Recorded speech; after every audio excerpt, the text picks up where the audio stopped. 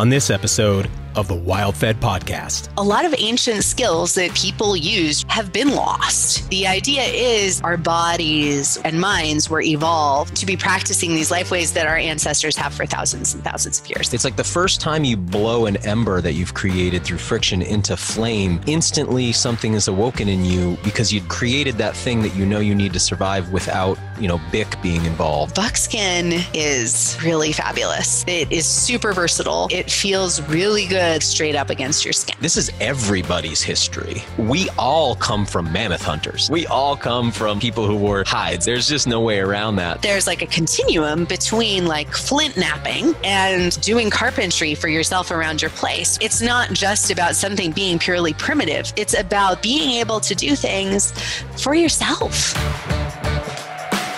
Episode 55 of the WildFed podcast, Evolved to Do This. Primitive Skills, Modern World with Natalie Bogwalker is brought to you by Surthrival. Up-level your immunity this season with Surthrival's colostrum powder, chaga and reishi medicinal mushroom dual extracts, and vitamin D3 K2. Colostrum has been shown to be 3 times more effective against flu than vaccine in high-risk patients. Chaga and reishi regulate and modulate your immune system, and you've probably been hearing about the mounting evidence correlating vitamin D deficiencies with more severe COVID and flu outcomes. Surthrival carries the very highest quality vitamin D3 supplement, colostrum powder, and medicinal mushroom extracts found anywhere. Get them at surthrival.com. This episode's also brought to you by Earth Runners. Earth Runners are minimalist, ancestrally inspired footwear with built-in earthing technology. At the core of every pair of Earth Runners is a Huarache sandal constructed in the style of those worn by the Tarahumara, the indigenous group of Mexico known for their incredible feats of endurance running, sometimes as much as 200 miles in a single session, and they do it all in their minimalist sandals. Earth Runners utilize that same design, but with cutting-edge modern materials like Vibram soles and electrically conductive laces that, when combined with the copper plug in the sole, connect an electrical circuit between you and the ground. Most shoes insulate you from Earth's electrical field, but Earth Runners reconnect you. Go to earthrunners.com and check out the lineup. The coupon code WildFed gets you 10% off your order. Well, today's episode marks the 1-year anniversary of the WildFed podcast, and I just want to thank you all for your incredible support, for subscribing to the show, and for all those 5-star ratings and glowing reviews. We've had so many great guests, and there are so many awesome shows still to come. If you haven't subscribed to the show, please subscribe through whichever platform you listen on. That really helps us grow because those subscriptions are crucial to our ability to generate the ad revenue that funds this show. And if you haven't gone and left a rating and review on iTunes, that's one of the other ways you can really give back. So if you feel this show is providing value to you each week, then I'm personally asking you to do this one simple thing in return. Okay, it's 2 things. Well, technically it's 3 things. Subscribe, rate, and leave a review. It'll only take you a moment, and you'll be helping to ensure that there'll be a 2nd-year anniversary in 2021. Also, in other exciting news, we are in the process of delivering episodes of the WildFed TV show to our cable partner right now, and Season 1 of the WildFed TV show has now been expanded to 10 episodes from the original 8. Those will start airing in January, and we'll have more details for you soon. I'm personally really excited for this opportunity. I'm Daniel Vitalis, and you're listening to the WildFed podcast, a show about reconnecting with nature through hunting, fishing, foraging, and food. WildFed. Food is all around you. Today's show is a lot of fun. It's a conversation between me and Natalie Bogwalker of Wild Abundance. You've probably been hearing me promote Natalie's upcoming online hide tanning class, which is getting ready to kick off soon. I was blessed with a beautiful 8-point buck just a few days ago, the first one harvested right here at the WildFed headquarters, about 300 yards from where I'm recording right now. So that hide is in my freezer, and I plan to follow along with Natalie's class, tanning that hide here at home. But Natalie does a lot more than hide tanning, and her backstory is really interesting. She's someone who spent years living extremely close to the land in a way that many of us have only ever dreamt of. And the lessons and skills that she's brought forward from that experience are really useful to all of us today. We had a great rapport in this conversation, so it's lively, inspiring, and informative. So enjoy this interview and consider joining me in her upcoming hide tanning class. I'm really looking forward to producing some buckskin at home this year, all part of, as you'll hear in this episode, my future, and hopefully distant future, funeral regalia. Natalie Bogwalker, welcome to the show. Thank you so much. I'm happy to be here with you, Daniel. Tell us a little bit about what you do. I get the impression that that saying, like, wear a lot of hats, but you're like a one-woman band here. It seems like you got quite a lot going on. Tell us about yourself and tell us about Wild Abundance.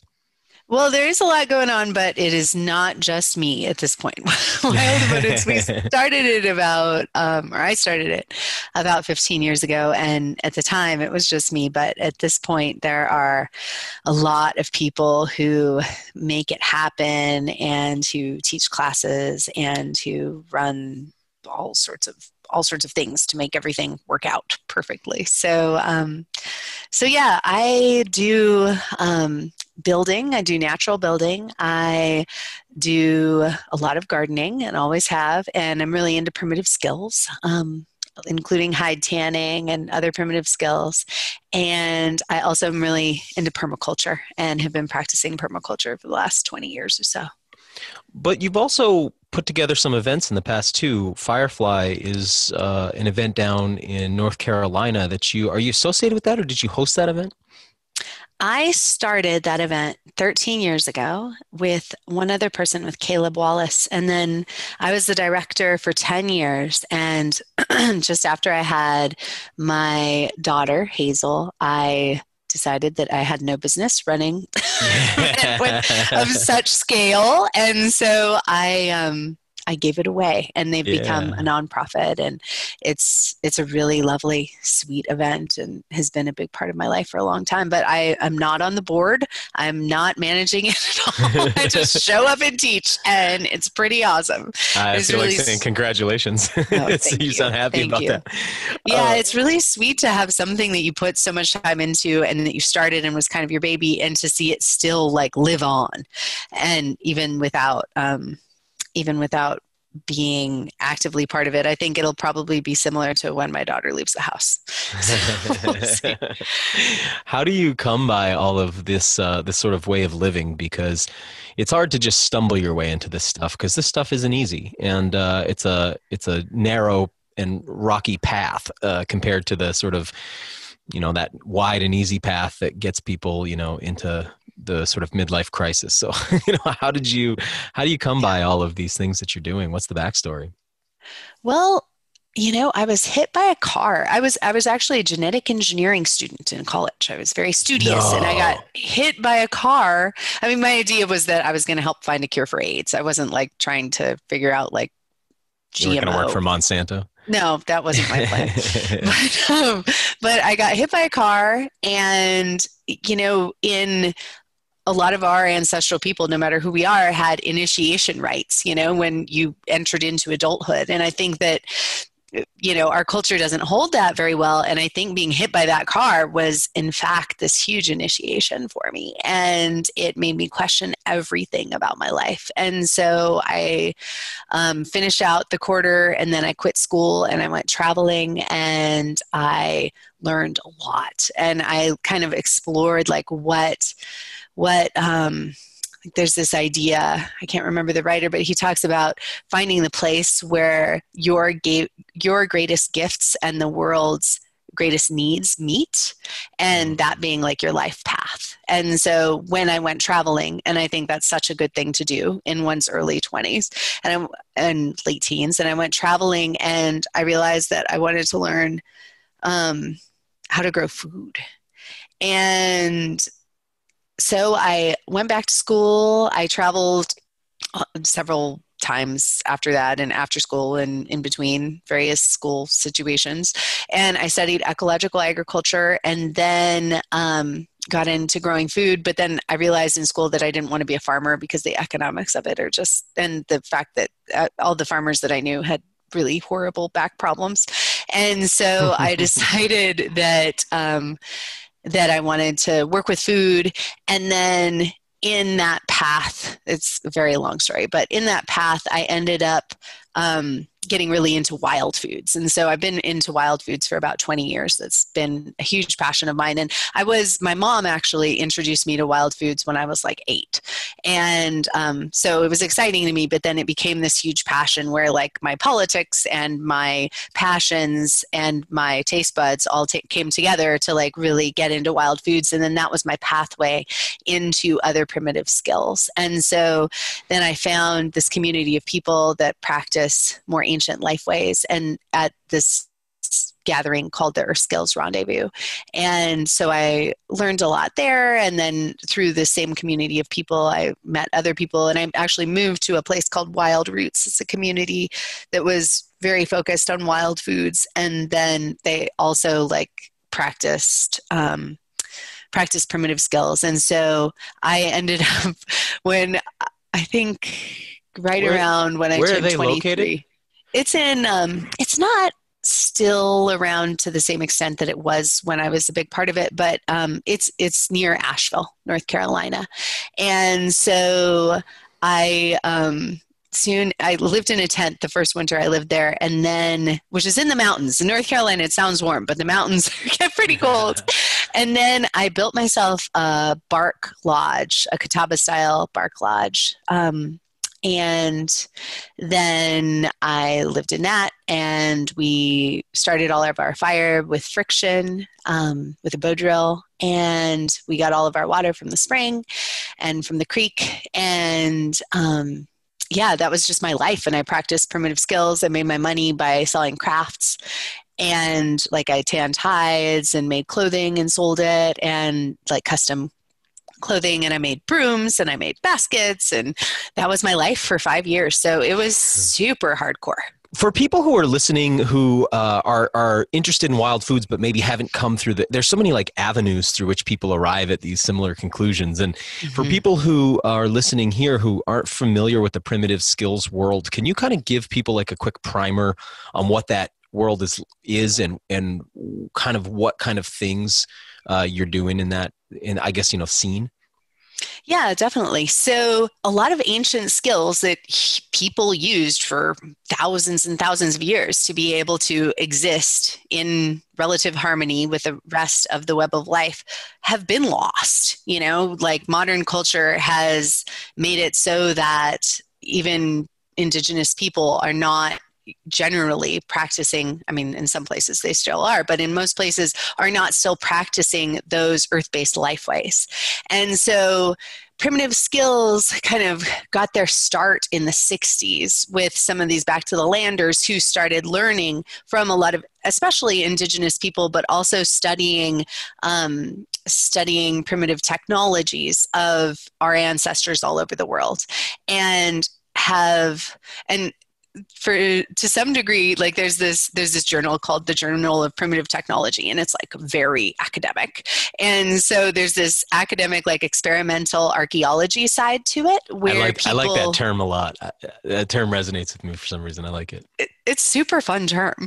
And so there's some people who like live totally normal, everyday lives. They're a lawyer or a doctor or a work at a factory or whatever. And then on the weekends, they do some flint napping, which is like taking stones and hitting them together and making arrowheads and stuff like that. And then there's some people who just happen to hit the timing right and feel really brave and decide to extract themselves from more conventional lifestyles and live their whole life in a way that is practicing these primitive technologies. And the idea is that it's like our bodies and minds were evolved to be practicing these life ways that our ancestors have for thousands and thousands of years. And there's also a really cool thing about this bridge of bringing these ancient skills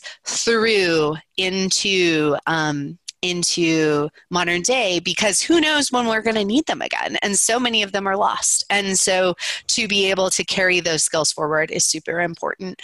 And I lived like super hardcore in this lifestyle for, like I said, about 5 years. And then when I started the Firefly Gathering, which was my intention was to take these skills, not just super primitive stuff, but also just generally earth-based life ways like organic gardening, wild foods and hunting skills and natural building skills and stuff that isn't necessarily primitive but is sustainable. Like I tried to create this bridge between sustainability and the primitive lifeway stuff.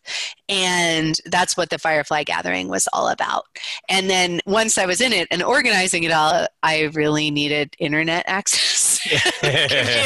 And so it's kind of a funny thing because it's like what my passion for sharing these lifeways in some ways made me not live quite so deep and hardcore in it, to the point where now I live in a log cabin that I built, and we have internet that comes in and we have a big solar system and we have power and these sorts of things. So I'd like to kind of comment on this, but I don't, it's not really a question. I just want to say some things and then kind of let you riff on it. Cause there's this idea here that I got toward the end of what you're saying there, which is about sort of a balance between carrying those things into the future, but then also living in the moment that we're actually in too, which I think is really important. And I've never been deep in the primitive skills world. I don't have a lot of the dirt time, as everyone likes to call it, but I've definitely flirted around the edges of that for a while and struggled with the practicality of some things and other things that really enriched my life a lot. But it's like, I love being around people who are dressed sort of like Otzi the Iceman, I get like really excited by that whole thing. But there's this other component of it, like you were just saying about, so like I was saying, I'm not deep in it, but I think I really want some people to be really deep in it, because it's like, as you said, we don't ever know when we'll need, like if there's ever a reset button, we'll need that stuff.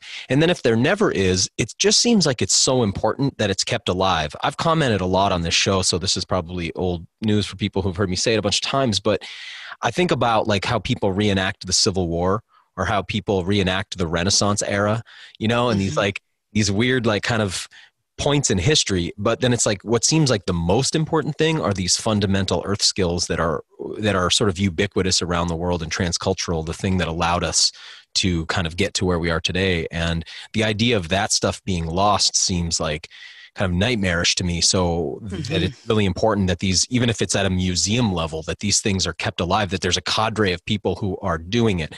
So I'm curious your thoughts on that, just like reasons why keeping it alive is so important. And then also what it looks like to try to balance that with, being a person who's not, I guess, and I'm not suggesting you or anyone that, I'm not saying anyone specifically doing this, but you could imagine how somebody could almost get a little out of touch with the moment they're actually in, if they went so deep. So how do you see balancing those things? Yeah, that's a really good question. I think that keeping the skills alive is not only like an important ethical or aesthetic thing to do. It's really fun. Like practicing these skills, whether it's like making a bow or whether it's tanning a deer hide or whether it's carving wood, like these things is like, there's a reason why humans did this for so long. And it's like kind of gotten into our bones. And so oftentimes when people get to practice these skills for the first time, like I have this program called Earth Skills and Permaculture. And so it's like people get there, I think, because they hit something on the internet about permaculture. And then they're like, oh, this is really cool. It's permaculture plus all this other stuff. And I think that when they first start trying to make a friction fire by rubbing sticks together, like there's something like deep inside you that like comes alive. And so that doesn't come alive in the same way or in the same quality, like when someone like is playing a game on their phone or something like that. It's like something really deep. And I think that I think that having an element of that in our lives, some sort of like ancestral awakening. And I mean, honestly, I think sex is probably the closest thing that we have to it in our everyday lives, because it's something that, humans have been doing for so long, but what else in our everyday lives? And that you don't require industry to facilitate for you, right? Because like when you were just saying about, hopefully when you were just saying about friction fire, it's like the first time you blow an ember that you've created through friction into flame, you're like instantly something is awoken in you because you did it. You created that thing that you need to survive without, BIC being involved or without, industry being involved. And I'm not against that those things exist or anything of, but knowing how to do things without industry, like you said with sex, it's like, that's something two naked people, literally naked, the way you came into the world, you don't need an intermediary, right? So sort of removing that seems like a piece of what you're talking about. Yeah, totally. I mean, I like that. I like what you just said about removing the intermediary. It's like you can like come alive in a really big way. So that's something that I think is really important and really special about the like purely primitive skills, and that is like, to me, like there's this whole range that I like to occupy. And a lot of the primitive skills, like, honestly, when I start a fire these days, I grab a lighter, right. Yeah, me too. And I'm I teach friction fire. Like I've made thousands and thousands of friction fires in my life, and that's awesome. Get the calluses to prove it. Oh, I do. And when there's some special event or it's somebody's birthday, or we're like, I'm with my apprentices and we're starting a fire for their wilderness solo or whatever, I'm going to start it with friction. But if it's just like, okay, it's cold in the cabin, I want to start a fire, it's definitely the Bic lighter. And, I think the Bic lighter is like a pretty awesome technology. Yeah. And I think there's really a balance between those purely primitive skills, which are like not necessarily the most practical things in the world, but that light this fire inside your heart.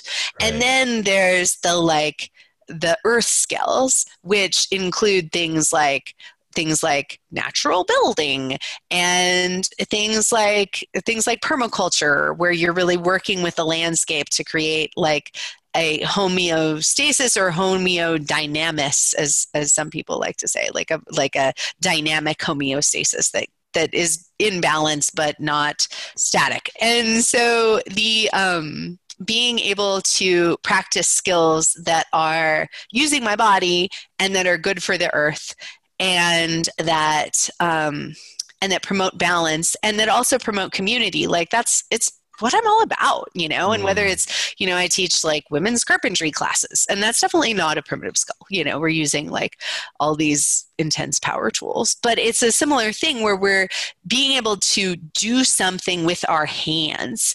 And instead of just like going and buying a thing that we need, we're making the thing. And so I think that there's like a continuum between like flint knapping, say, and like doing carpentry for yourself around your place, where it's not just about something being purely primitive. It's about the excitement and the empowerment and the fire that gets lit inside you, about being able to do things for yourself. And for me, that I'm especially motivated. I mean, I teach people of all genders, but I'm especially motivated to do that with women, because I think that's something that can be missing in a lot of women's lives, is that empowerment to be able to make things yourself, or tan a hide, or hunt, or do, or build yourself a shed or a tiny house, or whatever it may be.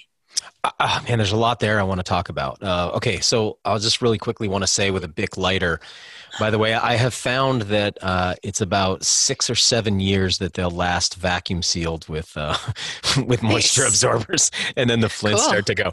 But anyway, one of the cool things too, I think, is when you have done a lot of friction fire, then when you flick the Bic, you sort of understand how it works in a different way. You're like, oh, I get what all these different parts of the lighter are and what they do, because now I understand the fundamentals of what it takes to bring fire into the world.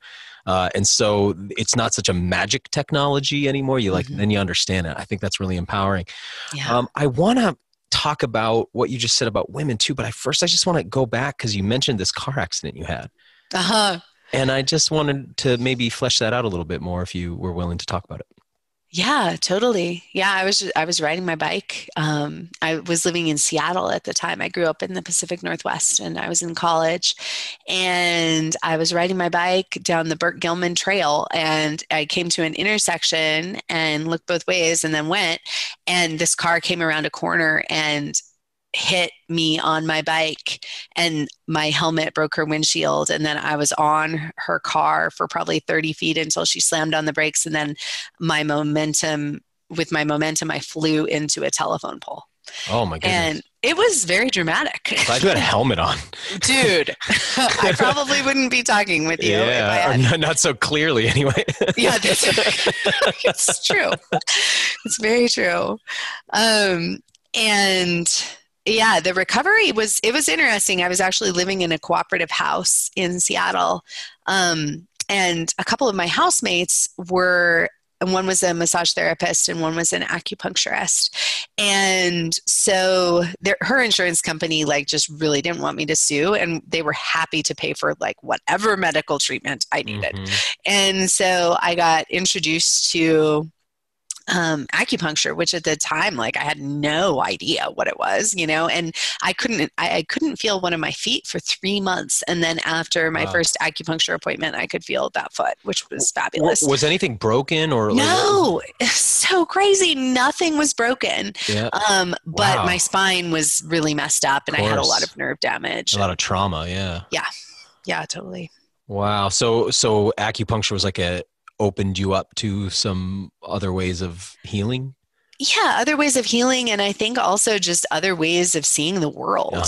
I think growing up, I was really into science, obviously, if I was looking at doing genetic engineering and the idea of science. I think that we are kind of spoon-fed this idea all through school that science is the answer to everything, to all of our problems. And it was cool to have that experience with acupuncture and just that whole experience itself. And with traveling, just seeing that the Western scientific model is not necessarily as successful as other ways. Now, I want to talk about that because what year were you born?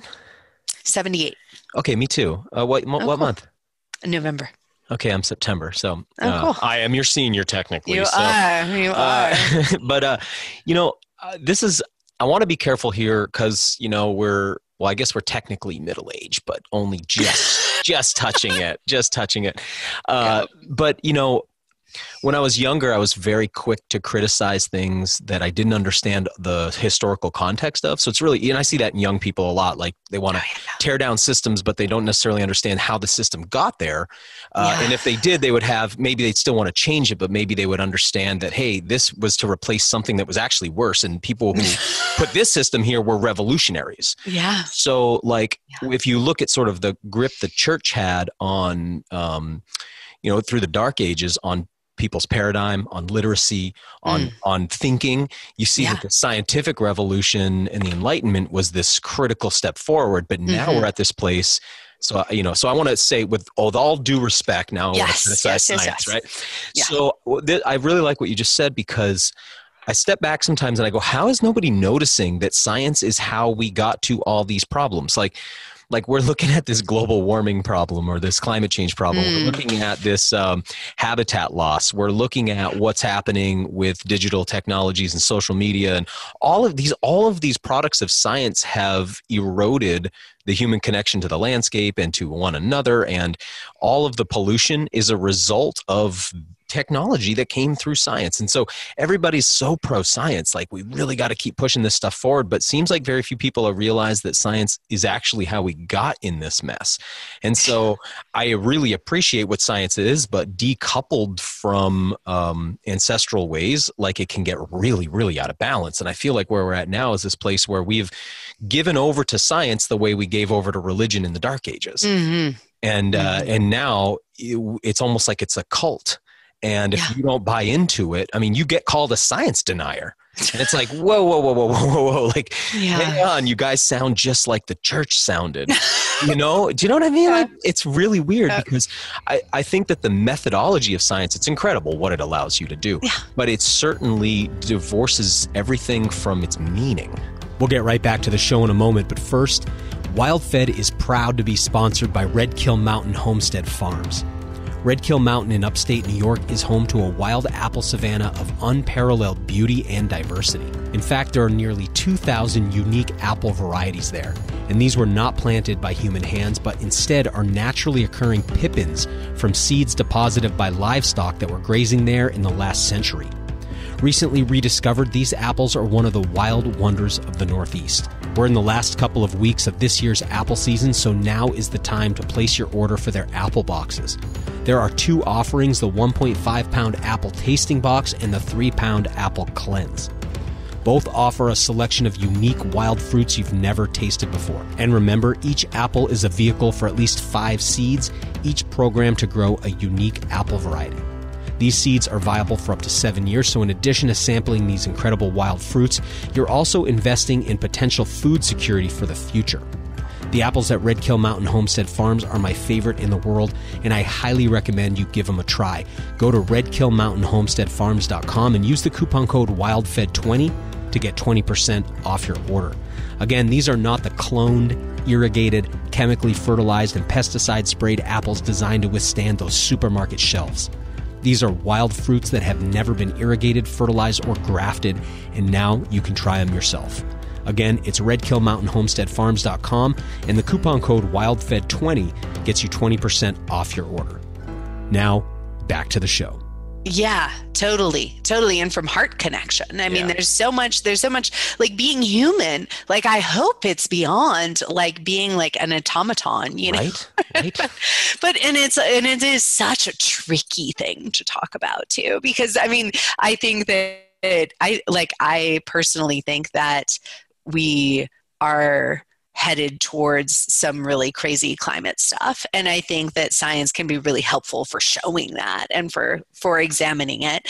But I think that, you know, when it comes to like relating with another person or even my relationship with my food, like I'd way rather have like a spiritual relationship with my food I mean, I know that hunting is a really big part of your life, like having a spiritual relationship with your prey and having a spiritual relationship with the other people that are around you and with your landscape and with the land. Like, I think that is just, it's so much richer. And it's something that I think that my personal like route through the way that I've seen the world and being really like having those just scientific blinders on and logical blinders on, it can make it really hard to be able to see the richness that's all around us, I think.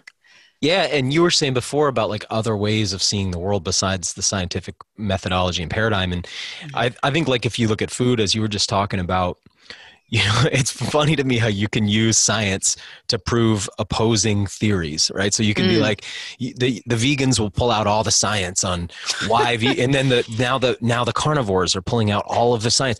And I just step back and go like, can you guys see what you've done? Like, we just went through this thing of all you should eat is plant food, no animal food. That's the way. Science proves it. Everybody needs to be vegan.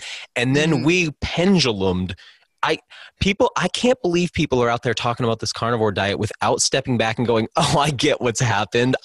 We just swung to the other extreme. Like what's next? Like radical omnivory? Like we always have done, you know, like historically always have done. Like all we have to do is step back and maybe look at pre-industrial people and like we kind of know, hey, everybody's omnivores. Look at that.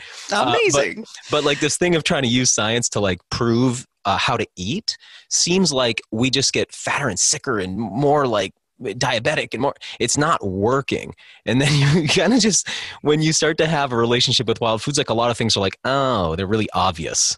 You know, you don't need science to explain it. And maybe science will get to that place where it's better at this, and maybe it's just really early in, but it seems like I already am like came wired with software that shows me how to eat. Like I can't like get with the Fitbit thing that everybody does, you know, like where they're like tracking their sleep and tracking their steps and tracking their, I'm like, how are you doing that? Like, why are you doing that? Can't you just feel how you feel? Like, I feel hungry. Like, I don't need my computer to be like, ding, it's time to eat your 200 calories.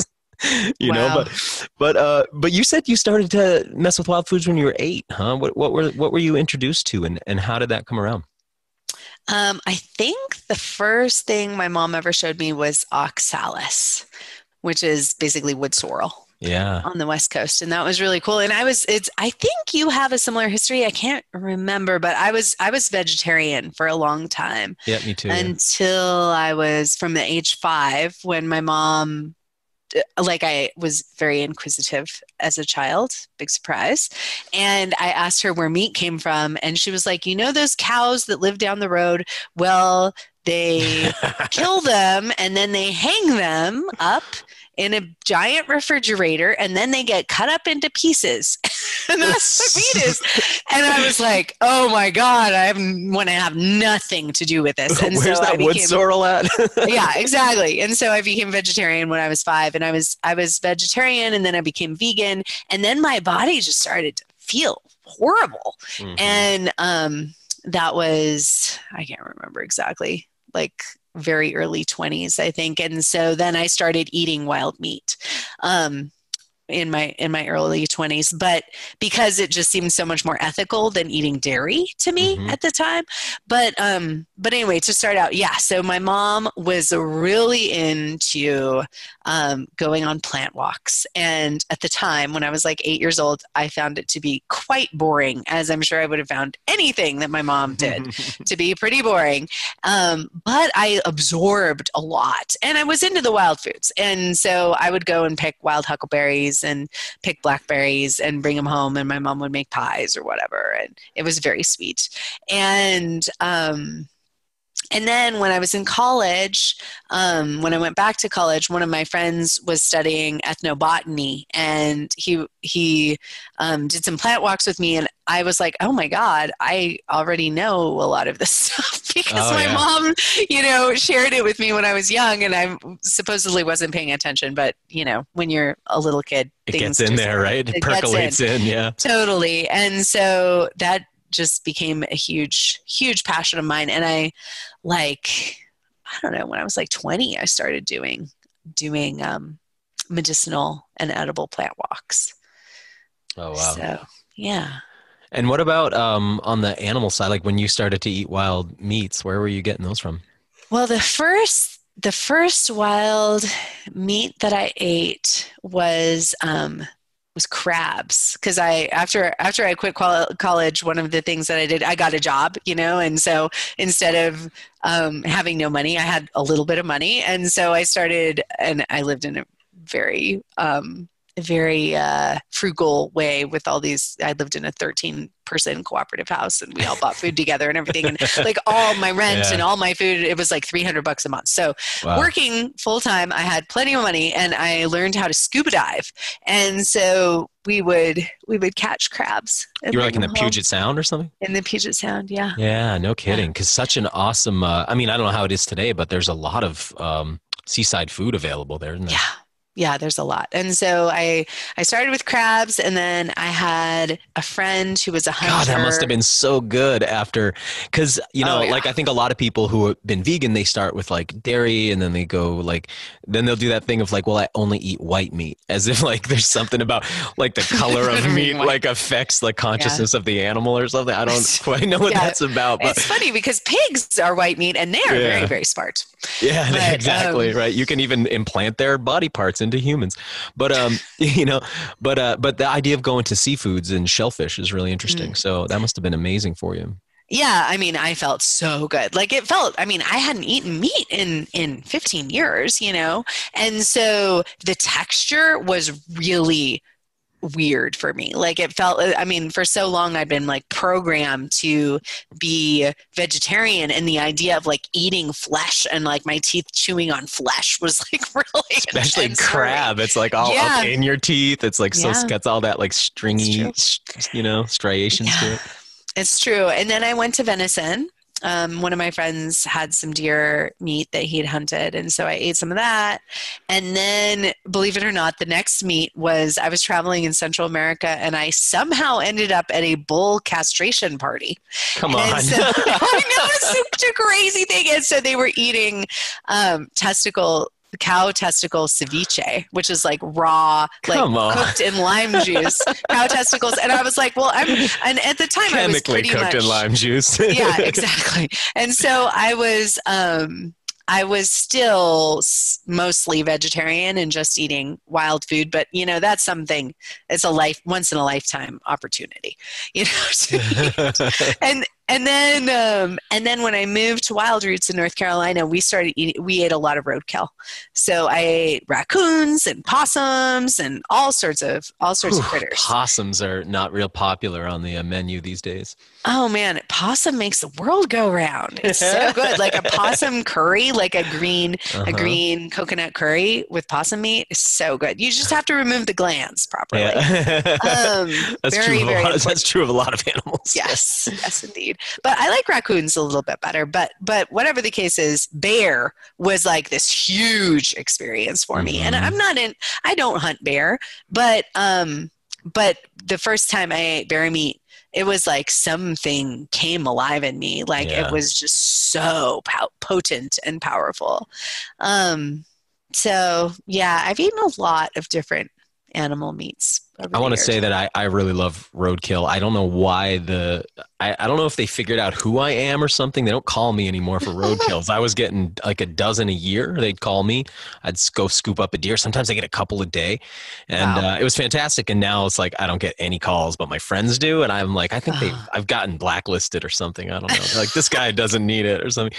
But what do you think's up with that? Well, I'd love your opinion on the bear thing. I am a bear hunter, and we eat quite a lot of bear in the house. In fact, I was eating bear today. And it does have quite an impact on people emotionally, psychologically, physically. What are your thoughts on that? And like sort of what is bear for you? Not a scientific, but from a meaning perspective, I guess. Yeah, totally. I mean, I think I passively, when bear meat comes to me, I like give thanks and eat it, whether it's like a roadkill or whether there's a hunter who's hunted it and he gives me some of it. I used to live at Wild Roots, and Wild Roots is right next to the game lands of the national forest. And so there were a lot of people it's a big bear hunting area. It's like a huge part. And the biggest bears in the country, really, outside of, I think even bigger than Alaska, right? Those black bears are gigantic there. I don't know if they're as big as grizzlies, but I mean, they definitely can be biggest black bears. Biggest black bears in the country are North Carolina. Yes. Yep. Yeah, totally. Yeah, they're big, some of them. But sometimes the hunters would kill little bears, and I think that they just gave us a lot of bear meat because they would go through our property to get access to the game lands. And I just really wasn't that into, like, they have dogs with radio collars and they're all just sitting in their trucks, waiting for the collar to indicate that the dogs are barking up a tree, that the dogs have treed a bear, and then they'd go kill the bear. And often it would be a younger bear. And I just wasn't really into it. It just didn't seem super honoring of the bear. Like, I think it was really different before radio collars. And I've gone bird hunting and you're chasing those dogs. You really have to work for it in a big way.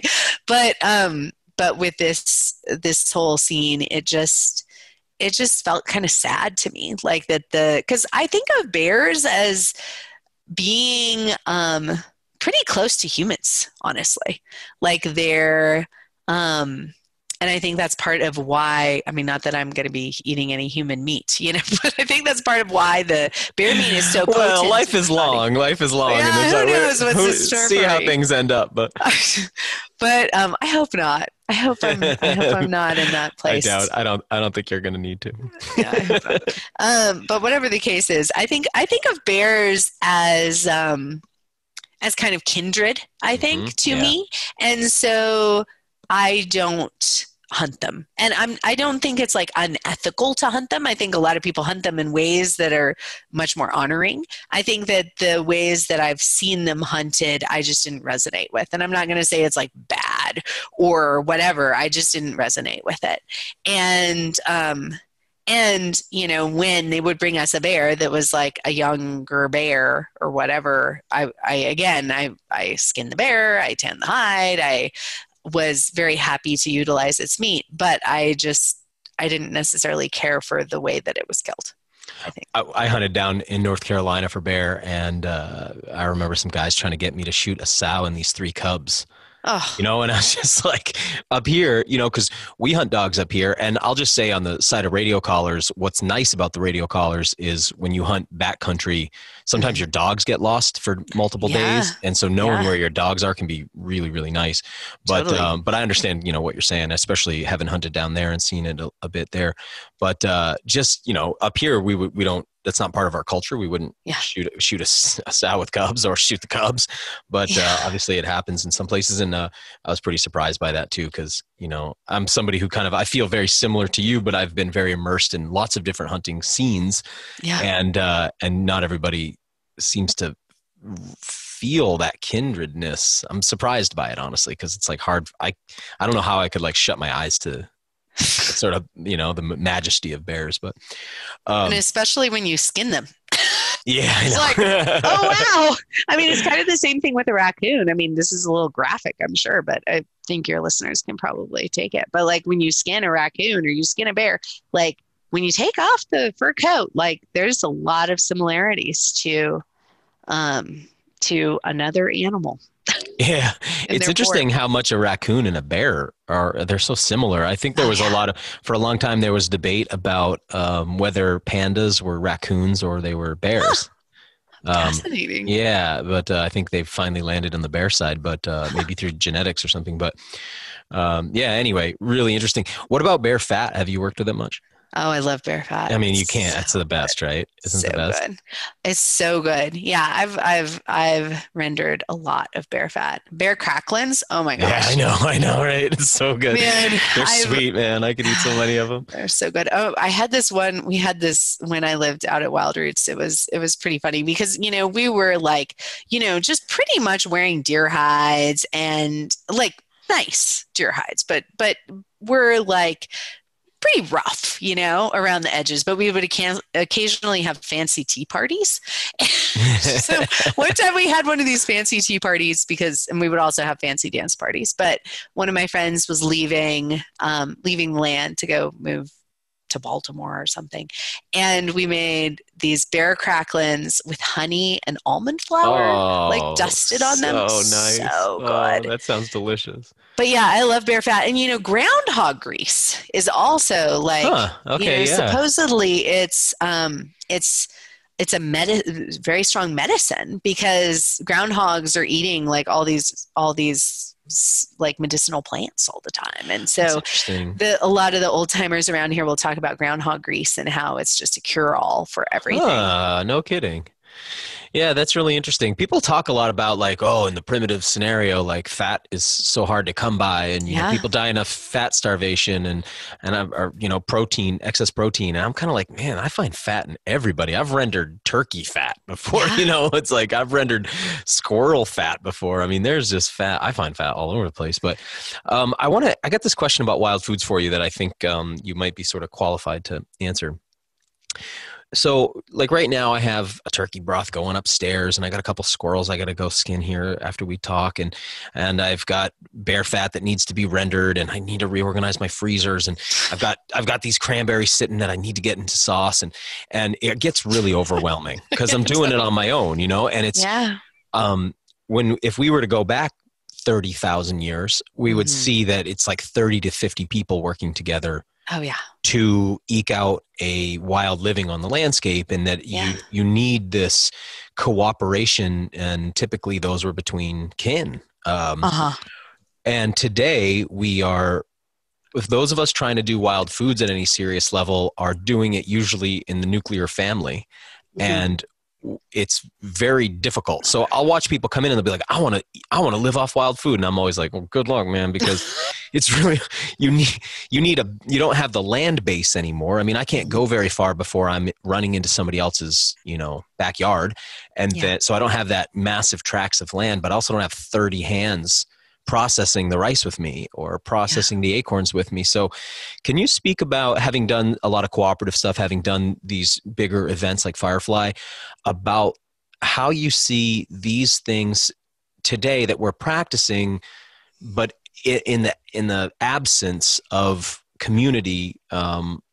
I don't know if the question's making sense, but like, obviously you've noted this, that you can't really do it. Like two people can't really eke it out that easily. You need a lot of people. And so how do you see all that? You need a lot of people. And there's also like so many tricks and technologies, like more primitive technologies that we're missing. I mean, it's crazy. Like, thinking about acorn processing, for example, like there's just, it's a lot of work to process acorns into a significant carbohydrate source. And I mean, it's so funny because there's so much demonizing of carbohydrates in our current culture. And that's because with industrialized agriculture, carbohydrates are just so cheap and easy to come by. But raining down on us, aren't they? Totally. But in a primitive situation, like getting carbohydrates, like that's some serious calories and super duper helpful. Yeah, definitely. And you're burning them too. You're burning them all day. Yeah, for sure. And so I think that looking at these ways and efficient ways of dealing with all of this stuff, and like stuff that you can, like when a huge harvest is coming in and there's acorns coming in and there's chestnuts coming in and it's hunting season and like you're saying, like everything's piling up all at once. And it's knowing what you can just set aside and let sit, or what you can put in a pit and come back to, and like with deer hides, like when it's time to, when you're processing a deer, like I take the hide and I wrap it up and roll it up for like a day, and then I eat the organs and process the rest, because you want to eat those first, and then process the rest of the meat, and then come back and scrape or flesh the hide, and then I put it in a creek for a few days, and then I go back to dealing with the meat. It's like having these processes and these ways of doing things that like we know how to do with like other stuff in our life. Like first you drive to the store and you get the food and then you bring it, it's like that's been lost. And the community aspect, I think that's a really good point. And when I've lived with bigger groups of people, like this is really funny. We would have a deer camp every year where we would drive up to Virginia, and Virginia has so many deer. There's like roadkill everywhere. And so, in Ohio, one day in Ohio, I passed 40 roadkill deer. Wow. Totally insane. That's a lot of backstraps sitting on the ground. A lot of backstraps. And well, that's actually what I ended up doing. We were like past so many roadkill deer. I don't really do this much anymore, but the time, this is like, I don't know, many, many years ago. And I just would go and get the backstraps out, and then we made backstrap jerky on the dashboard of the car. But anyway, so we would go up there and we would make this giant trench fire, and we would can the meat, which canning meat over a fire, it takes 3 hours to can it over the fire, only an hour and a half if you're pressure canning. But you can safely can meat if you boil it actively for 3 hours. So we'd have 2 wash tubs going with meat canning, and then another big pot. So a water bath, basically. A water bath. Yeah, a water bath for 3 hours. And then we'd have another pot going where we would just be heating up water, because we'd have to make sure that the water level in the water bath stayed above the level of the jar lids. But we would be canning meat, canning like the canning like the flank meat and the shoulders, and then we would be making jerky out of the hams and the back straps, or we'd just be eating the back straps. And so we would have like 8 people together doing this. And I mean, it went so fast. And with bears, you know, processing a bear is intense, especially if the weather's not cold and you can't just like hang meat outside. And that's another bear thing. Season here is like August, September. So, I mean, it's always warm when you know, I process a bear. It's sometimes hot when I process a bear. Wow, that's tricky. That's totally tricky. It's hard. Yeah, here a lot of coolers. Yeah, a lot of coolers. Here it's different. I mean, here you can hang. I mean, that's a great thing about meat. Like you can hang a whole ham or a whole shoulder, and as long as there's air all the way around it, even if it warms up a bit, it's not going to become, well, I don't know if I should say this with insurance or whatever, but the bad bacteria really come in when you have an anaerobic situation, like when the meat is wrapped in plastic or whatever. So I'll often hang hams and hang shoulders for like a couple weeks outside, as long as the yellow jackets aren't around, like carnivorous insects. Oh my God. And they tunnel in, but the flies, like they can't do anything as long as once it dries on the outside. Exactly. So it's funny how refrigeration's made people think like, you know how it is, like people see an egg out on the counter and they lose their mind or something, you know, it's like, oh my God, get it in the fridge. And it's like, do you have any idea how long this can be out? I mean, it's amazing. Like, cause I love to let a deer hang for a couple of weeks. I think the meat gets so nice, you know, so much better. And you know, there's just so much litigation, I think. And I think also people's digestive systems have just become so wimpy because they're not growing up like eating anything that has any sort of bacterial load. And well, just hearing you describe some of these things you've done in the past, like your flora is obviously very different from somebody who's lived their life like indoors with like a Lysol can all the time, you know, like your heart, you got a much more indigenous and hardy kind of intestinal tract. So I think, like you're saying, a lot of people spend a lot of antibiotics, not just internally, but externally throughout their entire home. You know, sometimes like I think about in a hotel, it'd be like, how much Lysol has been sprayed in this room in the last 10 years? You know, it's daily. So people have like kind of these, not just wimpy, but like maybe like lifeless. Like, you know, it's like the surface of Mars in their gut. Oh my God. Yeah, definitely. Well, and what they're eating too. I mean, eating a bunch of food that has pesticides and herbicides in it, like that's killing. Anyway, I could wax poetic on all this. And I mean, all this to say, like, you know, I used to get all of my water out of the spring or out of the creek. And now I have like a sink and I turn it on and water comes out of it. It's so domesticated now. I know. It's a little crazy, but it's pretty fabulous, especially when you have a 4-year-old. But yeah, I think that there's something really to be said for living, at least in your young adulthood, like a little on the edge. Like I think that it kind of gives you more grit and more ability to be adaptable and to be open to different ideas. And I don't know, I'm happy that I had that big part of my life that was super intense. And now our school, you know, it's like, it's funny because I think it's like pretty plush, you know, with the whole running water. We even have hot running water, showers, and you know all this stuff. But like it's very outdoor, you know. And rustic for the folks who are visiting. Yeah, which has actually been super helpful. Yeah, and we have an outhouse, you know, and stuff like that. But it's actually been great during COVID because all these people have had to shut down what they're doing, and we are just outside. And so it's been fine. We just wear masks and we're outside and whatever. A buckskin mask on. You know, my wife and I have been talking about people who've coming of age right now because she traveled a lot when she was young. I traveled a lot when I was young. It sounds like you did too. And to me, well, we were talking about how important that is for rounding out your mind, especially like that culture shock stuff can be so good for you long term. But then I was also saying, you know, it's not like historically that's been the norm because access to the world was very restricted in the past. But with the COVID situation now, I think, you know, we know people who who are at that age where it's like that person needs to go traveling, but it's not a time where that's accessible right now. And it's like, oh, what's the impacts of that going to be on a generation, you know? I also want to go back to what you said about carbohydrates, because I think it's funny. I've been in these scenes where it's like, well, fat's really bad for you. You shouldn't eat fat. And then it's like, well, carbs are really bad. You shouldn't have carbs. Too much protein. It's like, what am I supposed to eat? That's all the foods, you know, like I'm just going to eat all three and I think I'll be okay.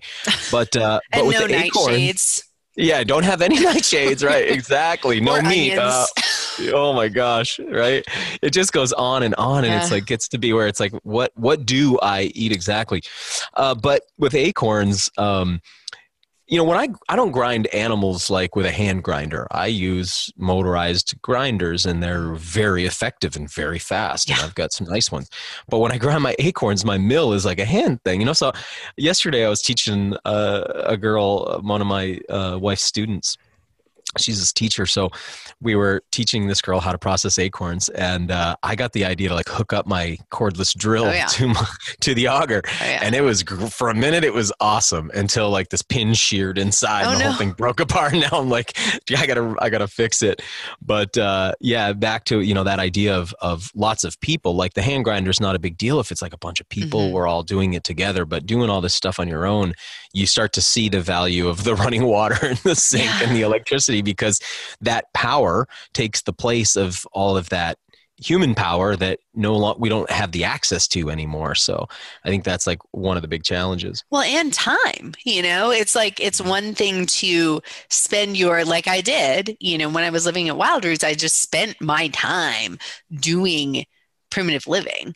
But like, if you, at this point, you know, I run a school and I have a daughter, and like the amount of time that I have to dedicate to food processing is like a fraction of what it used to be.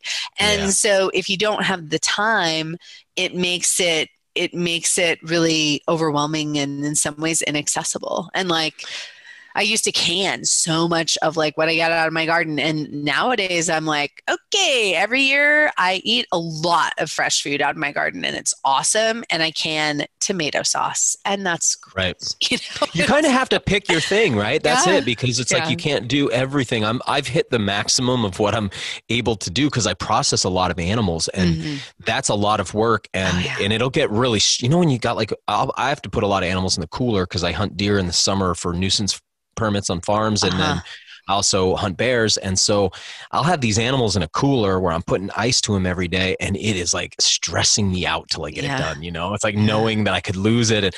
And so it's like trying to also do my cranberries and process my apples and do my acorns.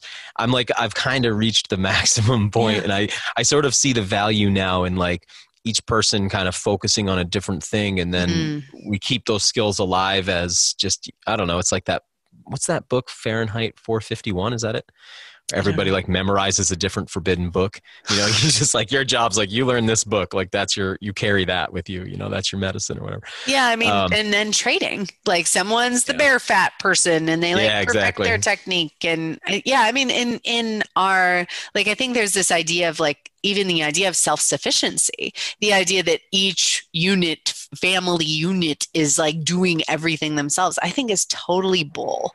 Like, it's so much better to have some people that, you know, everyone maybe has a basic understanding of all the things. I think that's important. So you know what goes into it, but then to have like specialty, like I really like butchering, you know, and if you don't want to butcher your pet goat that you've gotten close to, like, I'll be your butcher, you know, and that's something. I used to be kind of the neighborhood butcher. And I just did a pet goat for somebody, actually. The exact scenario you described. Well, it's such a gift to people. And it's, I mean, it's interesting because I learned all my butchery skills from wild animals, which it sounds like is similar to you, but it's been cool to bring that into some domesticated animals too. We used to have actually a butchering class, a humane butchering class. And oh my gosh, we got so hammered by the vegans. I mean, I was getting all these death threats, and it happened 3 weeks after I had my daughter, and I was, 37 years old, like not a young, Oh wow! right Yeah. back to it, mom. Like I was up there, and then death threats, and like I got like 50 phone calls in one day. Like, Nothing's how can off you the table kill for an these animal? folks. Like, blah blah blah. You're killing a sheep, one sheep, and I'm like, dude, there's these processing plants in North Carolina that kill probably 8,000 pigs in a day. Like, go there. Where's your priorities at? So Seriously, weird. I guess I'm the low-hanging fruit, but really, yeah, and like nothing's off the table. Like I was my friend Arthur just recently. It was like somebody sent, I think, one of his posts around to like a real militant vegan community. So he had like 800 people on him, and just totally comfortable making death threats to his daughter and making where you're like, come on, you guys, like, where are your priorities? And the thing is and like I know, in 4 or 5 years they won't be vegan anymore because almost none of them are. And then it's like then you got to just live with the fact that you acted like that. It's so bad, because it won't be long, and then they're on the carnivore diet. Yeah, balance it back out.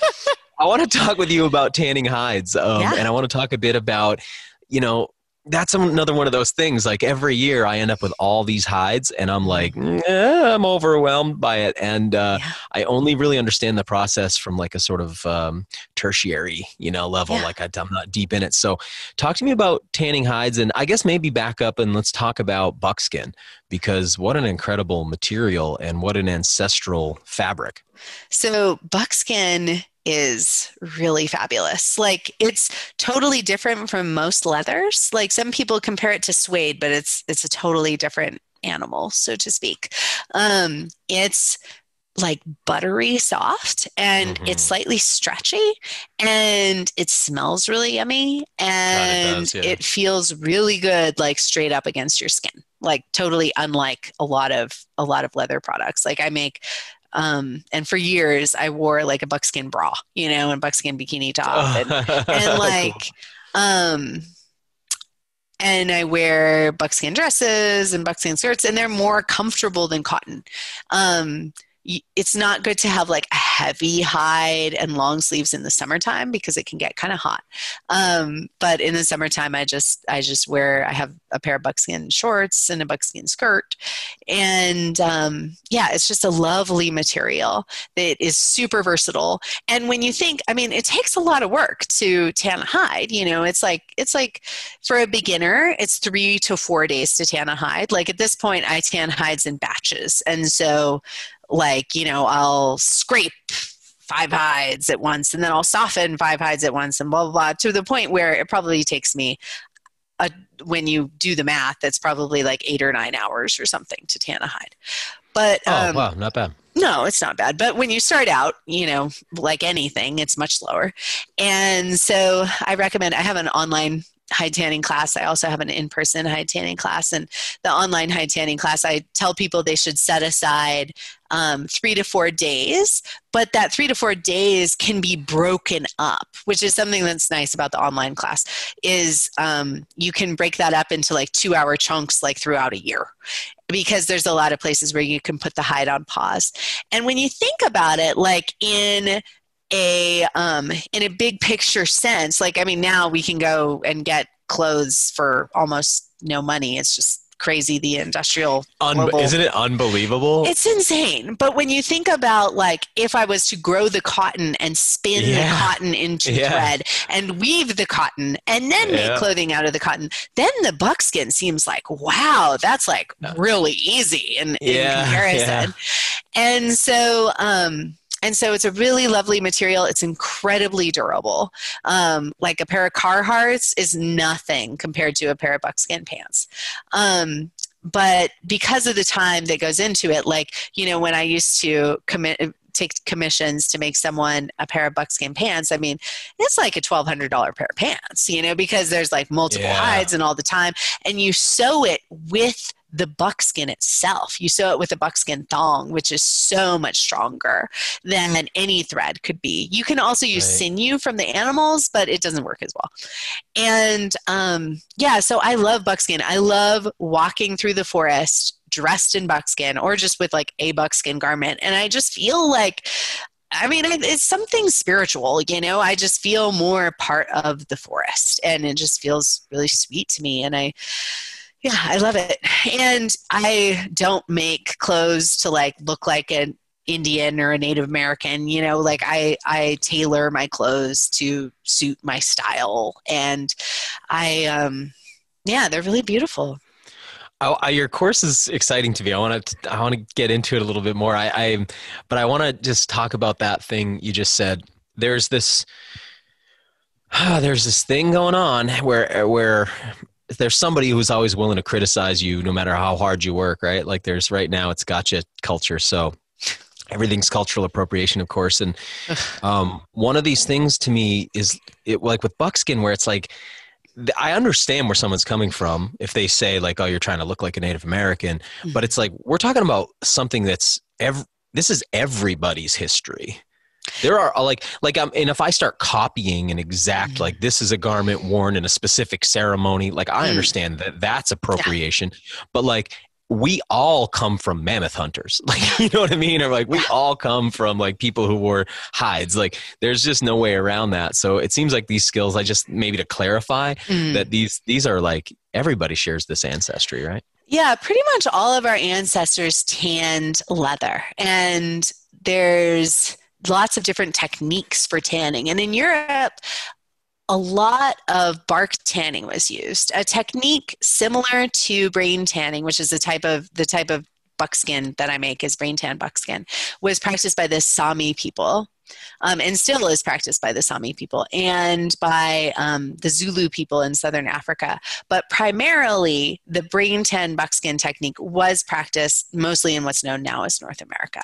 But interesting, the Zulus and the Sami. I mean, you couldn't really get kind of more divergent, right? Yeah. They're very different places. And I mean, probably lots of other people. But the Sami now, like, with the Sami people, you could almost see then that might be where it came over to North America, like sort of making its way across Siberia and then down and over the Bering Land Strait, you think? I have no idea. I mean, with all these primitive Come on, you must know. No idea. I mean, all these primitive technologies, I mean, I don't think it's like somebody was scientifically experimenting with different things back in the day. I think like there was some miraculous like thought that occurred to people in all these different parts of the world. Probably some plant told them or something, according to me, but have my own funny ideas. But that like, and what actually happens scientifically is that you're using the lecithin that's in brains and the fat that's in brains. The lecithin puts the fat into solution. And so just like if you're making mayonnaise, the lecithin that's in the egg yolk allows you to add the oil, and then it emulsifies everything. It allows the fat to go into solution. And so you're putting your hide, you take your hide, you scrape the flesh off, you scrape the hair off. There's some chemical things you can do with wood ashes and stuff to make that go a little smoother. And then you scrape the hair off and you scrape the layer under the hair that's called the grain. And that's the shiny layer that's on like shoe leather. You scrape that off and then you put the hide into a solution that's made up of either brains or egg yolks and some kind of fat. I usually use a bunch of olive oil and then water. And you put your hide into that, and so the hide sucks up all of this juice. And then you do a whole bunch of various techniques of wringing it and pulling it, and there's all sorts of things you do, and you go back and forth between that solution and drying the hide out and that solution and drying the hide out. And then eventually that solution, through all of these various techniques, works its way between the fibers of the hide. Like the hide is it's a network of fibers that's kind of like felt, you know. And so that what starts in between those fibers of the hide is basically hide glue. You know, it's like it's going to make the hide super stiff when it dries, like a rawhide bone, you know. So you're replacing those glues with lecithins and fats. And so then as you're drying it the final time and you're keeping the hide moving so that those glues don't set and make the hide hard, then those fibers of the hide get coated by fat, which is a lubricant. And the lecithin is like the chariot upon which the fat rides to be able to coat those fibers. And then when the whole process is done, you have all of those fibers really smoothly being able to move past each other. And that's why it's so incredibly soft. And then you use smoke to penetrate through the hide, and that waterproofs the fats that are coating the fibers of the hide. So that was kind of quite the dense explanation, but actually I found that very useful. Because I was going to ask you sort of like, I think people maybe don't know that. So maybe it's like, do I skin the animal and put the hide on? Like, how does this work? Like, how do I get to this? What's the difference when, like, for instance, you talked about doing a bear hide. Wow. Which, man, that oil, I feel bad whenever my friend Arthur and his wife Sarah do some bear hides, and I just know how much work it is to get that fat off. But what's going on when there's hair on a hide versus when the hair's off? Like, how is this changing the way something gets processed? So that's a good question. So when you do a buckskin, which deer hides are typically done hair off because the hair is very brittle. And so if you tan a deer hide too, not like it's like a fur. Yeah, no, it's not super nice. It's hollow. And so it just breaks. And then you end up with, it's very funny. One of my ex-partners would just be driven crazy if there was any deer hair in his house. And so it was like I had to be really careful because I was tanning 30 or 40 hides a year at that point. And so I just have to be really careful before I went in his house. But whatever the case is, deer is usually tanned with the hair off. And so when you're scraping off the hair and then you scrape off that grain, that allows the brain solution to be able to penetrate from both sides of the hide, which makes it a little bit softer in the end product and easier to work to make it super soft. When you're leaving a fur on a hide, which you would be more apt to do with like a raccoon or a fox or a coyote or something like that. Bears also, although bear hair, I think, is like kind of in between. It's not that nice. It's kind of nice, but it's I get you. Yeah. But anyway, so the, although I definitely it's nice to look at, but it doesn't have, it's not quite that soft. It's not like a fur bearing animal, right? Yeah, and maybe up north where you are, the bear hair is a little denser, but here it's a little sparse too. So that we'll get them. They'll get pretty thick here as the winter's getting closer. Yeah. Yeah. So, but anyway, when you tan a hide with the hair on or the fur on, as the case may be, then you are getting all of your brain penetration just from the membrane, just from the flesh side of the hide or the membrane side of the hide. And so you have to work harder to get it softer. But typically when you are tanning something with the hair on, it's more of an outer layer garment. It's not, you don't usually wear a fur right up against your skin. Usually you have some other garment right up against your skin. So you want it to be soft, but it doesn't have to be quite as buttery as as a buckskin does, because the buckskin you want to be like right up on your skin. And I don't like having rough things on my skin. I harvested a couple of deer this summer that, like I said, off nuisance tags for this farmer, and they were mature bucks, but their hides in the summer, I think like each hide could have fit in a 1 quart mason jar. Wow. Right. When they have that really, really thin summer hide. Yeah. Do you think about that, or is that like a factor, like how thick the hide is from what time of year? Does a thinner or thicker hide make a better buckskin? You know what I'm saying? Or do you use them for different applications? I use them for totally different applications. And the biggest difference that I notice, and I've definitely seen that seasonal difference with roadkill and stuff, but the biggest difference I find has to do with whether it's a doe or a buck, because the does are much more stretchy because their belly, their hides are made to be able to expand and contract, to be able to bear a fawn. That's the word. Set of fawns, yeah. Yeah. And so the buck hides are much more tight. And so if I'm making a garment that is going to be very fitting, my favorite thing to use is a young buck, or a summer buck could be a good thing because I don't want it to stretch, Whereas if I have some garment that it doesn't matter if it stretches, like if I'm making a dress, and dresses, like I'm not typically worried if those stretch. Whereas like I'm actually wearing a buckskin vest that is like very tailored. And so if that buckskin vest stretched, it would just lose its shape, whereas the buckskins are going to have a tighter grain and they'll be less likely to stretch.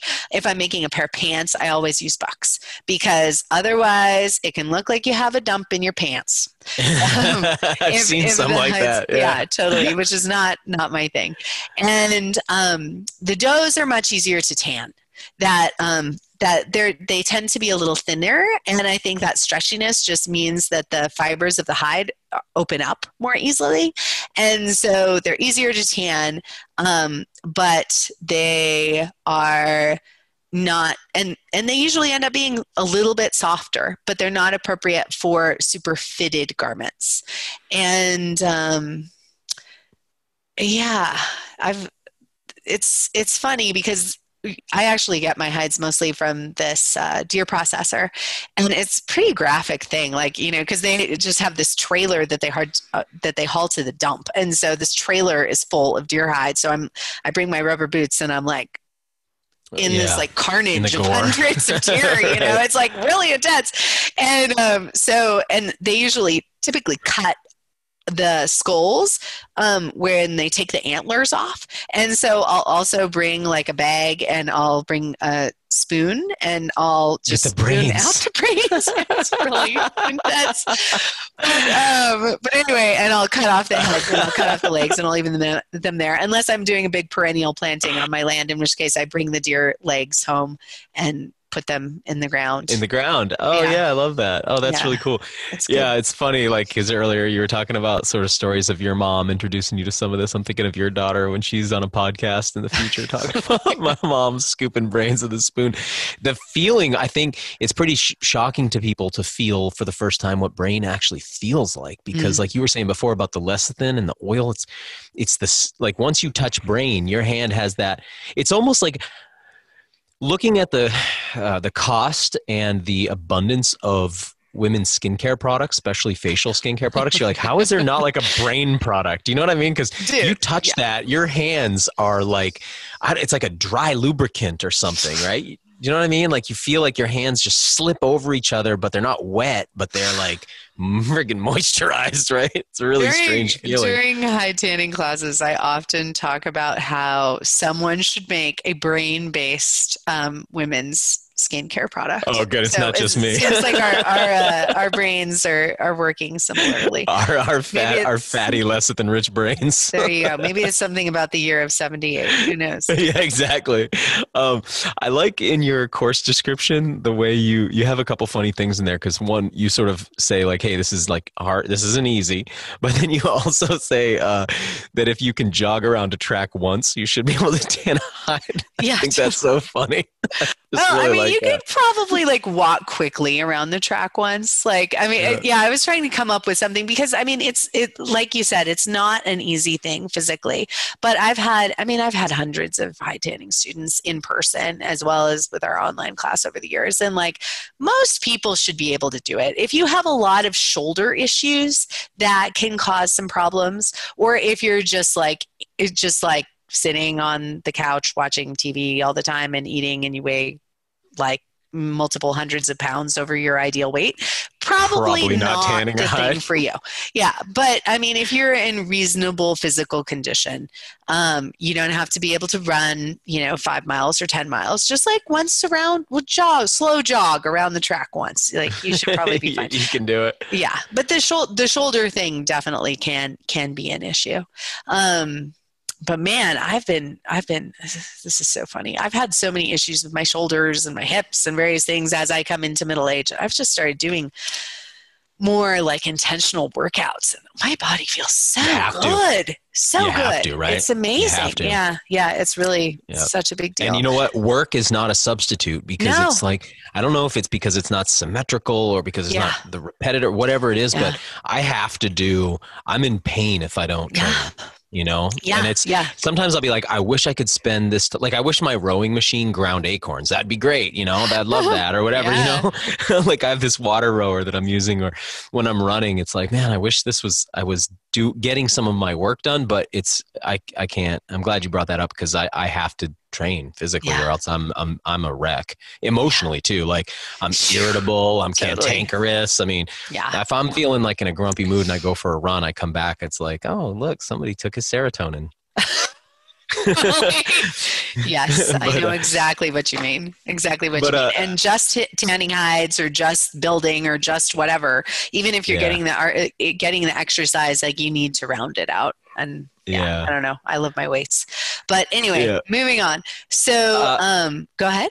Well, I just wanted to say, like, you know, I promised my friend Arthur, because, you know, he's always been trying to like coax me towards some of these skills, and I spend a lot of time hunting and processing animals, but I'm not really processing hides. And so I said, okay, here's the deal. I'll be buried in an outfit that I make.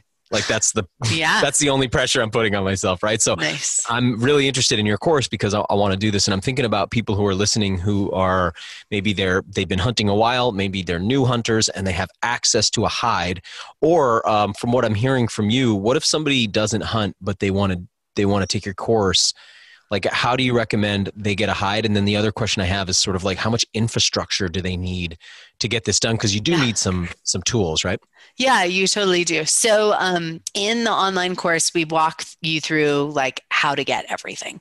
And so like for the scraping beam, for example, you can use a tree trunk, or what we typically do is use a piece of PVC, a piece of like 6-inch PVC, and we talk about where to get it. From the hardware store or whatever. Yeah, from the hardware store.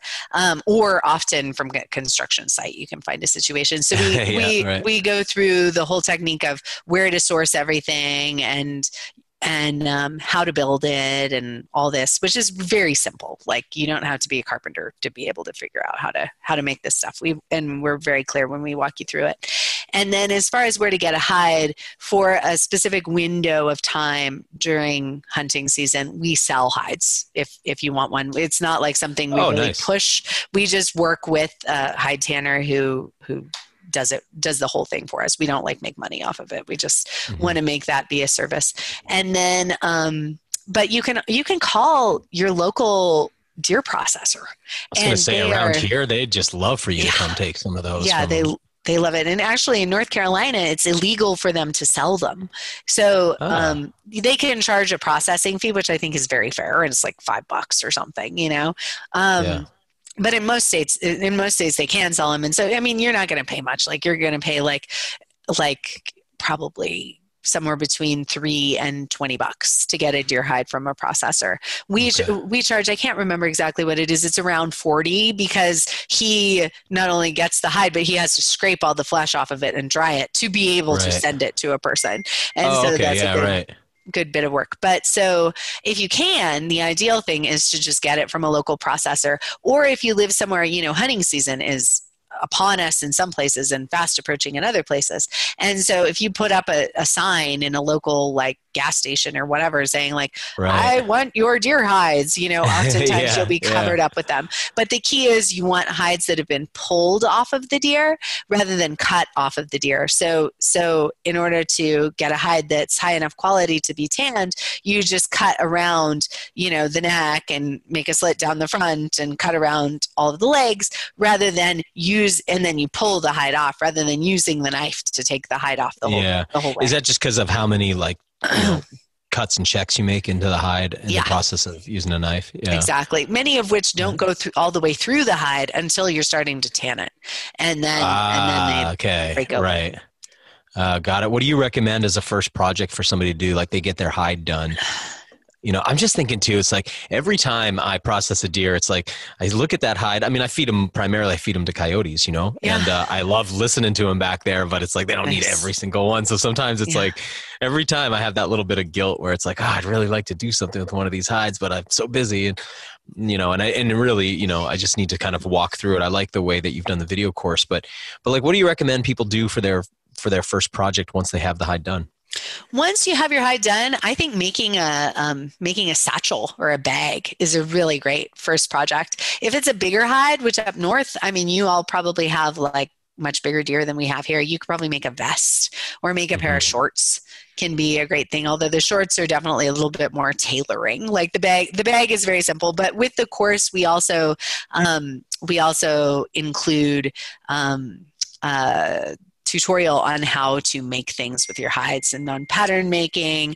And we specifically have a class on making a buckskin satchel or carrying bag. And we have another one on making a buckskin skirt. Okay, cool. So you can learn some of that, like stitching and stuff. Yeah. I want to ask you, I want to kind of close out today talking a little bit about, you were talking before about bringing women into many of the things that you do. And I want to give some time to talk about that. But lastly, maybe just tell people like about where to find the course. And I know you made a coupon code for this audience, so I want to make sure they know about that too. And, and then I want to kind of talk a little bit more, about that side of your business. Yeah. So the course is on our website, which is wildabundance.net. And if you go to wildabundance.net, the top bar, the top bar menu, one of the options is online classes. And you just click on online classes, and then the online hide tanning class is one of them, along with we have an online gardening school and spring wild foods and other online classes. So that's how you get to the page. And the coupon code is WildFed, all caps. And that's for 10% off the class. And we have a lot of different pricing options. We have a sliding scale, and we also offer payment plans. The coupon code is only for full paying. We can't do it with the payment plans, but yeah, so we want to make it accessible to everybody. So that's really nice that you do the sliding scale. It's really cool. Cool. Because it seems like a lot of people who are interested in this stuff, I imagine you get a lot of folks who are sort of bucking the current economic system. Yeah. And then you probably have folks on the other end of that who are just like, hey, this is like a hobby thing for me. I have a full-time job. So it's nice that you make it accessible to everybody. I appreciate that. Yeah, totally.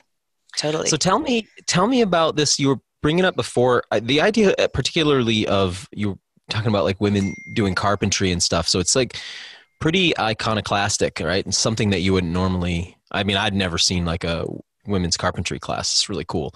Tell me a little bit about working with women specifically with these skills and kind of like what that means to you and your business. Yeah. So about, I'd say a third of our classes, none of our online classes, anybody can take our online classes, but about a third of our in-person classes here are specifically for women. And we do women's carpentry. We do an advanced women's carpentry, and we also do a women's rewilding class. And what I like about those classes is there's something really special when you get in a group, and it may be like this for men, I have no idea, but when you get in a group that's all women, where the competition factor and the idea of like having to prove yourself or like show what you know or whatever just totally disappears, and everyone's just in this really open, like an open vessel type of space, and totally just into learning and not posturing. And it feels really lovely. And it's also like, I have made my way in this field of primitive skills and in building where there's not many women, like when I started the Firefly Gathering, like at that time, there weren't any other women who were like leading any of the major primitive skills events in the country. And that's changed since then, which is awesome. But I think that there's something about putting myself in a position of leadership that has inspired a lot of women. And I think that having these classes that are all women, it allows them to relax into learning and just feel really nurtured in a really, really sweet way. And I'm sure I know there's all men's things that happen too. And I bet those are awesome too, in a different way, I imagine. But, yeah, it's really special, and it just feels really gratifying. And it's not that like I hate men. I love men. Don't get me wrong, but I do like to do these skills sometimes in all women's spaces. And it's funny, my partner, who's a man, when there's all women's classes here, he'll sometimes say like, wow, everyone's just so happy. I love these all women's classes. People are just so happy. And it's just really sweet. I really love that you do that, because I have noticed in some of the primitive skills communities I've been a part of, there's a contingent of sort of gender politics that's come into it a bit. And I find it odd, because in primitive societies, there was a lot of things. Men did these things and women did these things, and there wasn't like a tension there. Now I'm really glad we've removed a lot of gender barriers, but I have noticed if you get a group of men together working on something, as soon as you introduce a woman into that circle, the entire thing changes. Like men's brains just shift into we speak differently, we act differently, like we don't say the same things. It just changes, and that's okay, but it's also nice. I'm glad that you offer that, because I think that needs to exist in addition to things that are co-ed as well, so I really like that.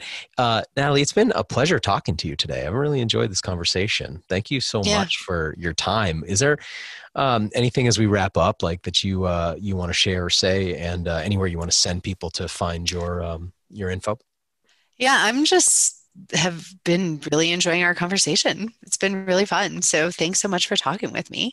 And wildabundance.net is pretty awesome. We have a newsletter, and like I said, there's the online hide tanning class and lots of online classes as well as on-site classes.